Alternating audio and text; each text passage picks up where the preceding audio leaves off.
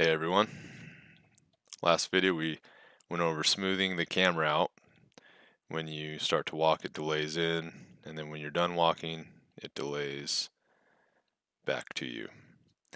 Alright, and then what we're going to talk about today is when you go behind an object, it will change its opacity. And right now we've been using this house as a tile set. What I'm going to do today, and it'll be linked in the description, is I took it and put it in its own sprite sheet. We're going to use it as an object. We're going to do this change through an object. So let's get started. Let's go to our resources. On the objects folder, let's add an image. We're going to name it the house, or we're going to add the house, sorry. And then it's 1:1, that's good. Let's go to animations now. Let's add our animation, calling it the house. Register the house image to it, and it's all set up, good to go. Now, let's see here. On the list, we're going to change it to floor. Just want to go over something that has been brought up in the PGM discords. The origin might not be exactly what I thought it was. I thought that it was more like the pivot, like you'd find in Unity.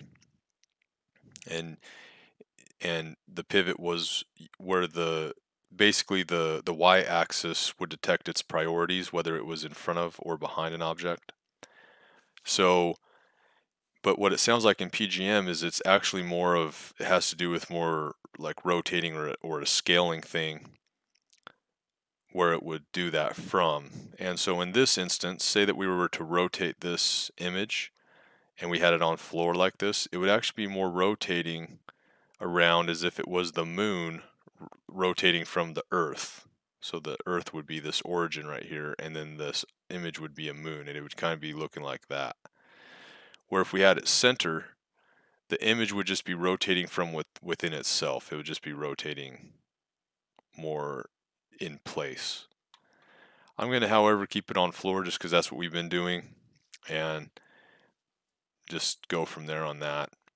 There's center is, the PGM Discord was actually recommending center, so that probably is the better way, but since I've been using floor, I'm just going to use it for the rest of these tutorials.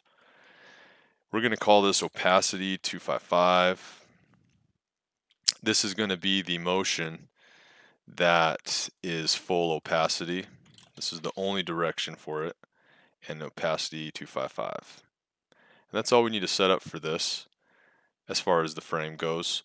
We do, however, need to set up the wall and hit detection, attack detection, I mean. So let's click on the wall. Let's set that up real quick. We want it to be about right there, about what the tile does already. It's fine. So we'll actually be probably a little less than the tile. Just go, yeah, like that. And the purple box, the collision box, we don't need actually. So we can delete that because we don't need anything to attack it. So, and that's what the purple box does, is it senses when it's getting attacked. So we don't need that. And there we go, got rid of it. A little buggy right there. And so how we are going to detect when to change is through the house's attack detection. So we're basically going to be putting an attack detection right here, add a keyframe. We want it somewhere behind the house. So you have to step inside of it a little bit before it will go. Something like that.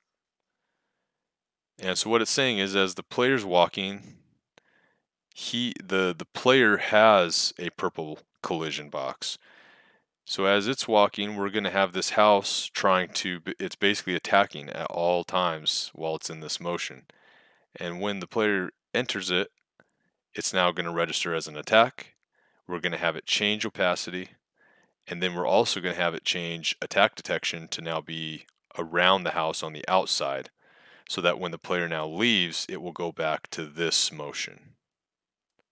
I'll bring that one out there. So now that we got it set up for that, let's copy paste this one. We're going to call this 125 because that's the opacity that looked good. You'll recognize opacity from RM. It's pretty, they use the same terms for that. I think coming from Unity, I think they called it alpha. So let's see here. All right, so opacity, that's what we want. Now, however, we want the attack detection to be different when you're leaving. So we want to grab this, make it a little different. We're also going to have to add more attack detections. So insert, add a keyframe, bring it up here.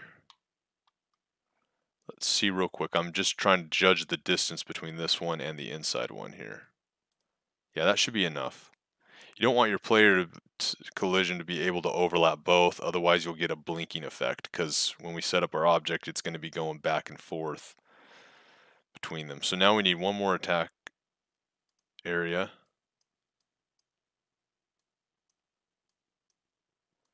A little buggy right there. Okay, there we go. Sometimes you have to click off and back on. It's a little interesting sometimes. All right. Go like that and like that. I'm guessing that the player's going to hit this no matter what as he's leaving. That's something that we'll test. So we don't need a little thing right there because I don't think it's necessary. All right, so we have the hit detection set up for when it's in full opacity, when it's not full opacity. Now let's go to our objects and let's create an object out of these animations. So we have our house. We're going to use the house animations. I'm going to put this as the enemy group. I'll explain why in a second. It's going to allow attack detection for the player. And we also want to add the enemy in this. If I don't think we'll get around to adding enemies just because I'm running out of time. But you would want all wall detections on enemies and players eventually. We'll leave the tiles as it is, call it good. So this first action, or in RM, you could think of it as the event page. All we're doing is we're creating 2 event pages with different sprites, is the concept of it. Opacity 255. That's what we want. Make it a little bigger so we can see. And we're going to copy, click off and paste, and do the opacity change for the 125 and click on that. And that's literally it. We just want the image change when it goes to that page. So then we're going to click on the condition to go to 125. It's going to be a simple contact with collision detection of other object. So because we gave the house an attack detection, it can now contact a collision detection of the other object, which we want to specify to be the player. We also want to set it for all sides of the attack detection. And then we're going to copy this. We're going to add a link from 125 back to 255, and we're going to paste. And it's exactly the same. And this is all we need to set it up, the basic loop. It's going to be on this page. We go behind it. It's going to detect the collision. It's going to go to this page, which also changes the collision. Then when it detects the new collision, it's going to go back to this page, which is going to change the collision back to normal. That's the logic behind it. So now we'll go to scenes. We'll select our house, put it down here. We will scale it.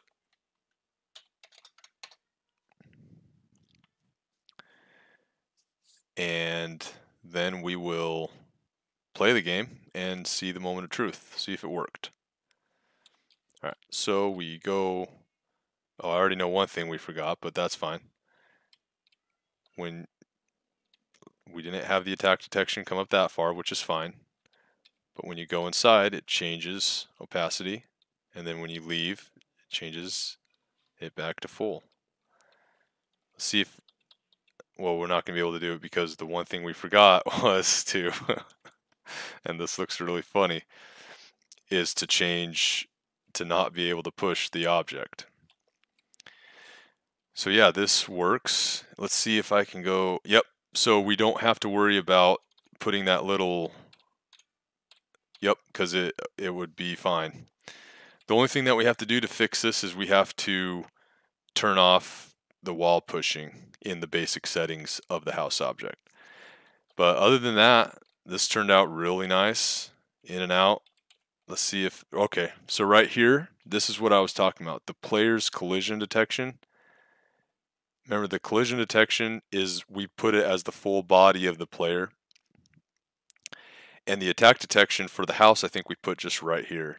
So this attack detection for the house, we're either going to have to move this one down or we're going to have to move this one up a little bit to not get this effect, because it's registering both of them right now.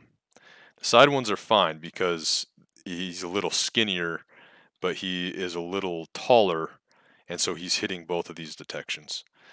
So I'll let you guys do that. You guys know how to do that by now, or else it's in my other videos if you need help. But we will go from here. I'm hoping to get one more about just shooting a basic projectile